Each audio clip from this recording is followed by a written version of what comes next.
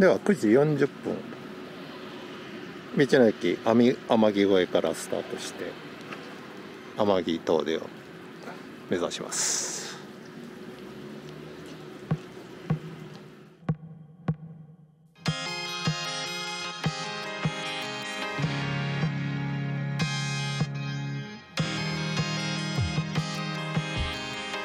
看板これですね。河津七滝でに車を止めてバスで、現在地ここにやってきました。でこの道をずっと上がって旧天城トンネルを抜けて七滝まで戻ると。常連の滝は走ります。はい、常連の滝はちょっとここからさらに50分ぐらいかかるらしいので、まで6時間半ぐらいかかるので、6時間半、最初と最後を挟って、はい、だそうです。はい、はい、踊子歩道っていうんですね。ごめん、やってない。やってない。凍ってますよ、駐車場。これ行くのが天城山に行く道が怖いね。怖いね。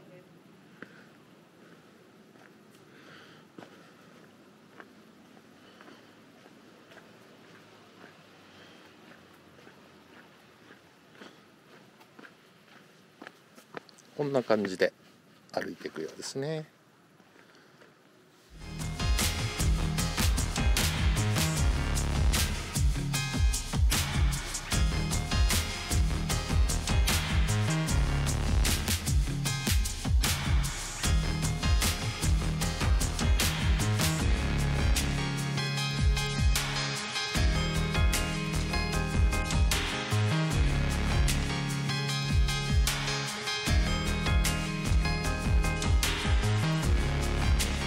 すごく整備されてますね。公園を歩いてるようですよ。まあでも下はもうバリバリに凍ってますね。はい、ここから踊子歩道ということになってます。踊子オーバー。頑張るわよ。不気味。はい、山神社まで歩いてきました。大山積の御事ですね。では参拝します。あさって天城山に登る予定ですので、無事を祈願しておきましょう。天城トンネルまで5キロだそうです。ここは彫木状になってますね。滑沢渓谷まで歩いてきました。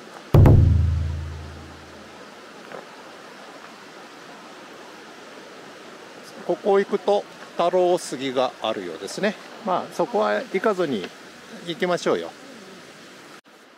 杉林の中を抜ける登山道っぽくなってきましたね。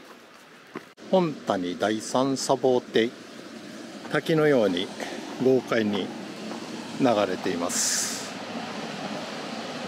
椿が咲いてます。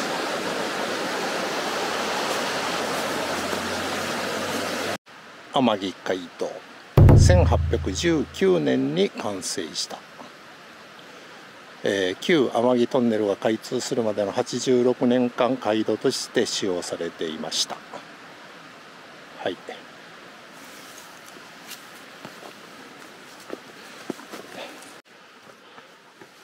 バス停まで歩いてきました。悠々の森入り口で、こちらを歩いていくようです。フィールドアスレチックのような設備がありますね。こっちだよ。そこにトロッコが展示されてます。前はこれが走ってたんでしょうか。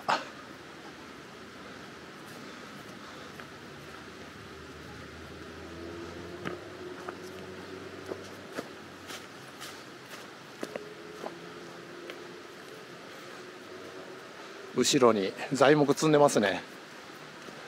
材木からさらに木が生えてるわ。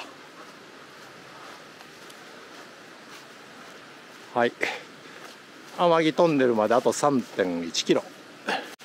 炭焼き一兵衛の墓、1787年に没した。はい、わさび田のようですね。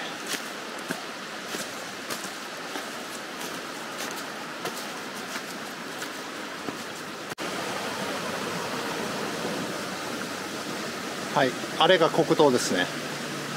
国道まで上がってきました。でここを入った、これ舗装された車道ですが、これが旧道ですね。はい、ここから出発してここまで来たのね。はい、そこまで来たわけですね。ここまで歩くのね。はい、大したことないね。でそこから国道は新天城トンネルを抜けるんですが、前はこっちの道を行って旧の天城トンネルの方へ続くと。で歩道もこの旧の車道を行くということですね。伊豆の踊子の文学碑のようですよ。これ川端康成。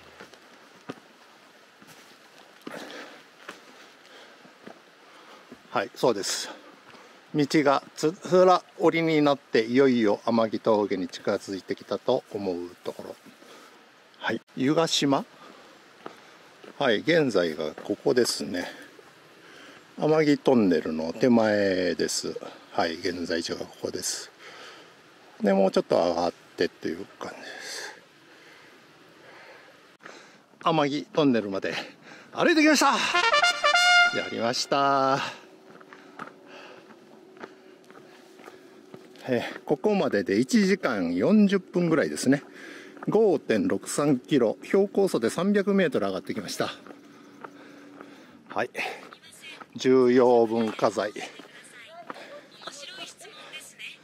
はい、全長 445.5 メートル、明治34年1901年に貫通したそうです。川端康成の伊豆の踊子をはじめ多くの文学作品に登場するトンネルとして親しまれています。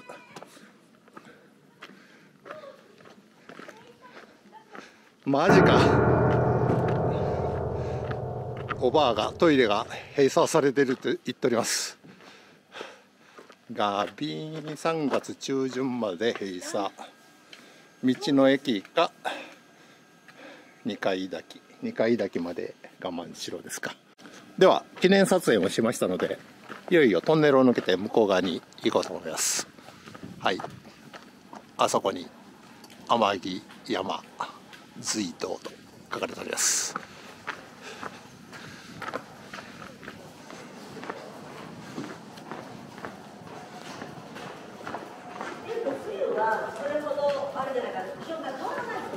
そうだね、むしろ暖かい。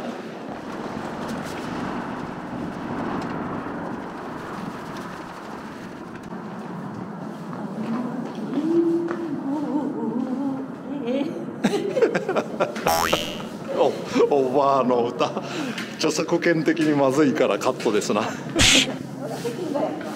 やはりトンネル内は凍ってますね。漏水した水がところどころ凍っているのが分かります。はい、いよいよトンネルも出口ですね。だいたい旅の番組だとここからスタートで映しますよね。こっち側から、こっち側から映しますよね、だいたいが。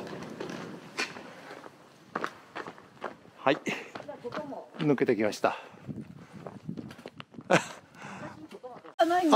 上下ね、上上がってきてるだけで、そう、寒風山トンネルみたいに、はい、全然違う場所というわけではないですよね。はい、天城トンネル。はい。はい、登録有形文化財旧天城随道、昭和38年。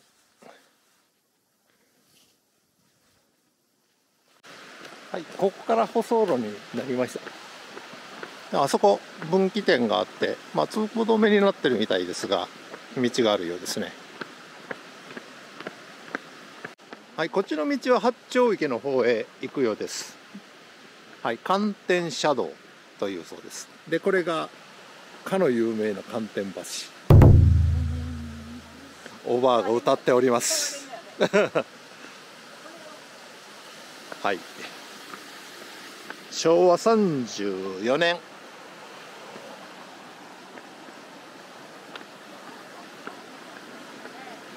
ああ、割とあるね。はい、バス思ったよりも本数ありますわ。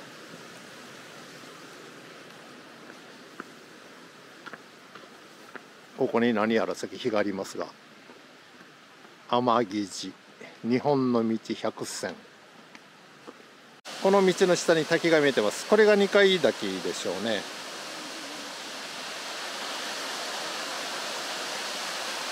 なかなか滝壺が綺麗です。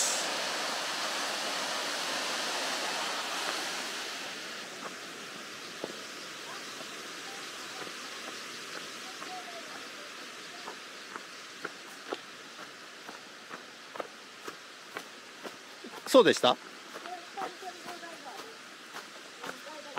はい、ここにもベンチがありますが、下に行けるようですね。行ってみますか。二階滝。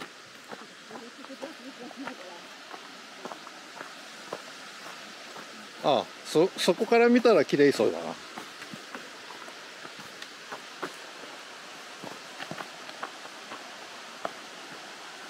おう、はい、二階滝到着です。正面見えてますね。綺麗な滝だな。いいね。ここでお弁当にしましょう。分岐点まで歩いてきました。これを踊子歩道は下っていくようです。下田の方に続いてると書いてありました。で、国道はそこに見えてますね。ここがこうだって、ここにほら、ここがこうだから、そこにあるじゃない。あ、本当だね。はい、歩道からそれて二階滝の駐車場の方にやってきました。下に駐車場が見えてますね。国道のバスからこれ見えてました。はい、駐車場到着です。そこに東屋があって、で向こうにトイレがあります。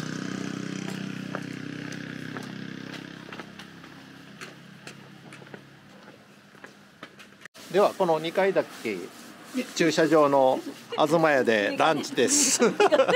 おばあはこの潰れたいちごジャムパン、それで潰れたサンドイッチ。でも珍しくいちごですよ。はい。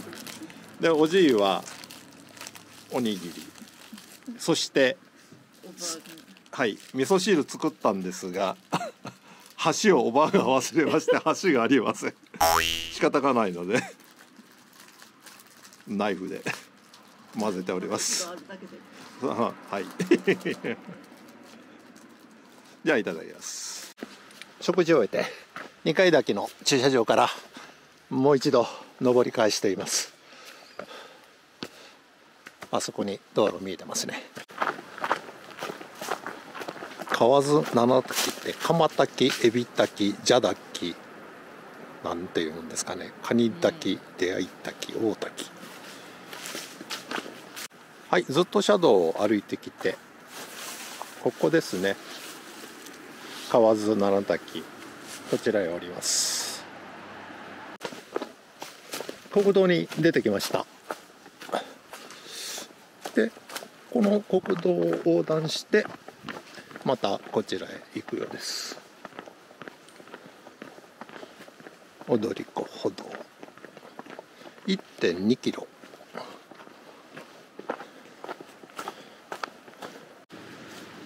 ちょっと分かりにくいところもありましたけど、ちゃんとこうやって標識あるので間違いないようです。橋が見えてきました。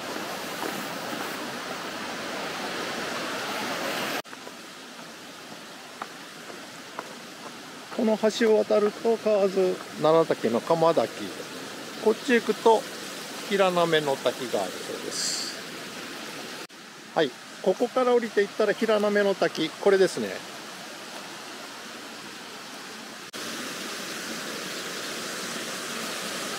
はい、滝までやってきました。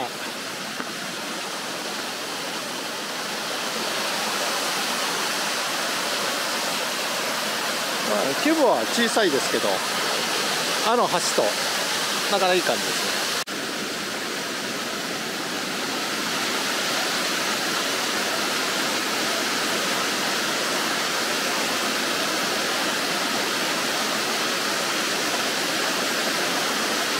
ね。では橋を渡ります。はい、下が見えてます。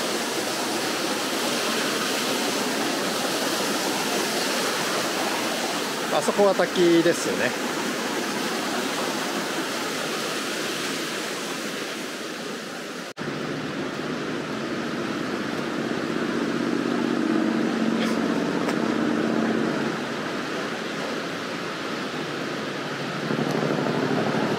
ゲートがありました。山梶大神。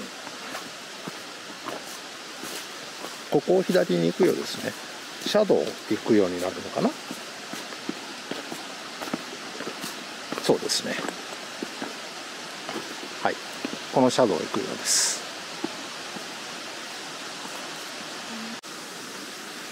ここに滝がありますが、これは砂防ダムですね。人工の滝です。あ、だいぶ来ましたね。はい、この橋は通行止めになってました。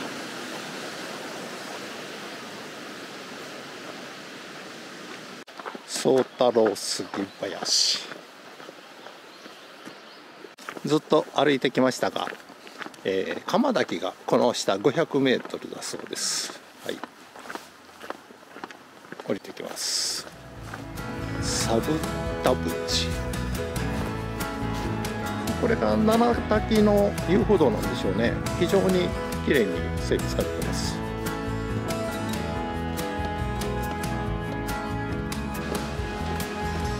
どうやらこれがそれのようですね。